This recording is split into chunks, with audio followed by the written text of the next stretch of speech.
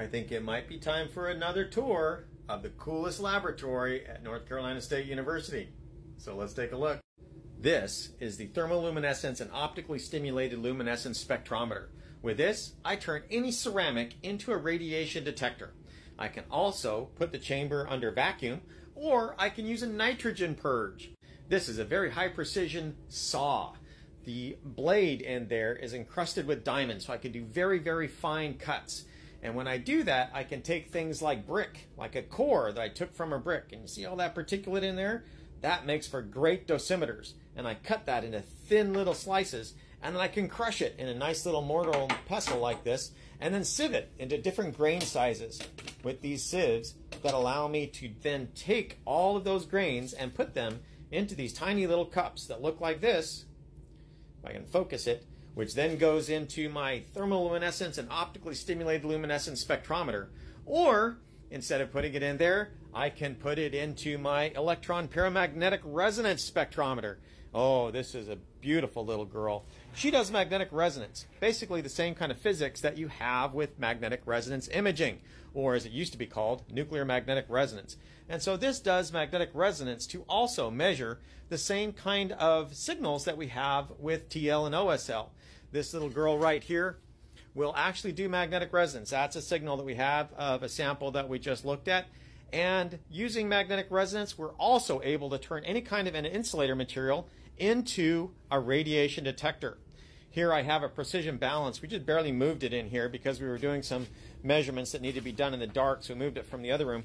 And I can do very precise measurement of sample mass with that. Back here, normally it's not hidden. An optically stimulated luminescent spectrometer. It just basically measures gross photon light that's coming from dosimeters that look like these little things right here. You can't quite see it. There's a dosimeter used in medical physics. Also, throughout the lab, I have various electronics equipment. I have here a oscilloscope. I have power supplies. I have ohmmeters and a muffle furnace for annealing samples, one I can put under a vacuum. Various air monitoring equipment. This is for radiological air monitoring. We basically pull samples of air through filters like this, and then those filters can then be measured on an instrument that looks like this. And then the activity of the filters on the air that's pulled through those air filters, the ratio of that to the volume of air, these are basically precision pumps. The ratio of that is then the concentration of radioactivity in the air that was sampled. These instruments do alpha and beta spectroscopy. We're characterizing those for the Savannah River site.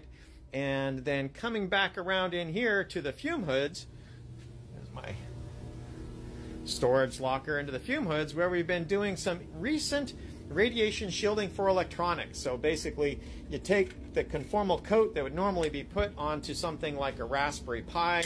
This isn't quite a Raspberry Pi. There we go, the Raspberry Pi.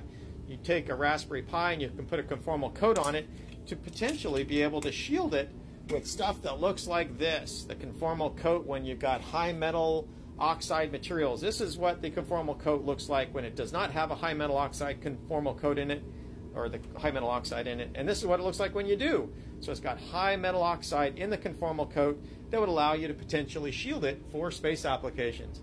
In this fume hood, I've got a student that's been doing some sample for ceramics. You see this cup? This cup was irradiated and it was a ceramic mug, and he's turning it into a radiation detector, an imager.